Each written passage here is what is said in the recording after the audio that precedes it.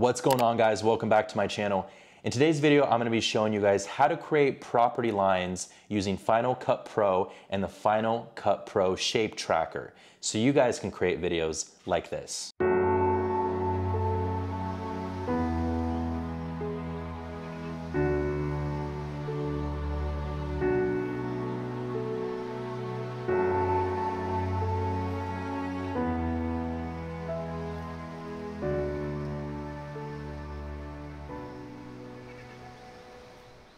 All right, guys, so the first thing you guys are gonna wanna do is open up Final Cut Pro and drop whatever clip you guys wanna add property lines to.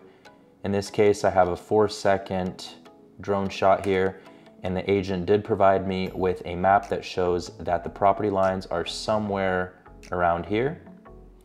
So the second thing you guys are gonna wanna do is download the Final Cut Pro Shape Tracker, and I'll throw in a link to the description below of where you guys can download that. And once you guys have that in your Final Cut, go ahead and drop that onto your guys' clip. Once you have that, go down here to Launch Editor, and it's gonna open up a whole new window. It's gonna take a few seconds to open up here. And once it does, the first thing you're gonna wanna do is go down here to the layer 0, hit this little arrow and hit Shape, and this little circle that almost looks like a sun. And go ahead and press this square button and go ahead and just click and drag and create a little square. Then select this little mouse on the toolbar and go ahead and start moving these points to the edges of where the property lines are supposed to be at. In this case, I'm not gonna make it perfect.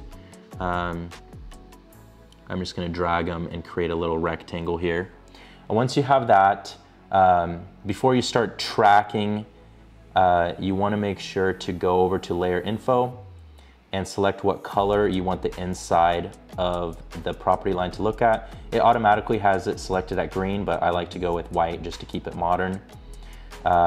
Then go ahead and go to Track Options. And this is one of the most important parts. You don't want it to be translation only. You want it to be selected at perspective, because when, in this case, the drone shot moves to the right, you want the property lines to move with your shot. So you wanna make sure it's selected at perspective. Then you'll go up here and just double click, and it should start tracking, as you can see. It is lagging a bit because I am screen recording, but we're just gonna give it a few seconds to track the entire clip. And while it's doing that, these property lines are a great addition to add to some of the services if you are a real estate photographer, or maybe you just over drone shots. I started creating these property lines a few months ago, and I do it pretty often now. I don't just do it for lots that just have trees. I actually use it for properties that do have a house on it, just to show the entire property and how massive a property could be, or how little a property can be. Either or, it adds a lot of value. And once it stops tracking, go ahead and press this Export Data button here, and then confirm. And when you play the clip, you'll see that the property lines are outlined. Now, obviously, this is a bad look. We want to make sure to actually see what's going on the property. So you'll go down to Style Controls, and you'll go to Fill Capacity, and you could adjust how much of the property you want to be filled with the color white.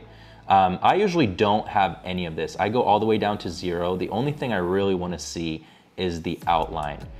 Right now it's at dark gray. Some people go with a red, some people go with a yellow, some people go with a green. I like to just keep it modern and go with white. Now the outline is a little bit thick here. Some people like that. I like to have my width set at 2. And now very modern, very clean, gives it a nice little look. When you play the clip, you guys can see that the property lines are moving with the video. Again, I'll play it one more time. And there you guys have it. And that's a quick step to create property lines for your listing videos. Thank you guys so much for taking the time out of your day to watch this video. If this video added value to you, it would mean a lot to me if you guys would like, comment, and subscribe, or don't, completely up to you. But if there are any future videos that you guys would like me to create, drop those in the comment sections below, and I'll make sure to get those created for you guys. And until the next video, I'll catch you guys later.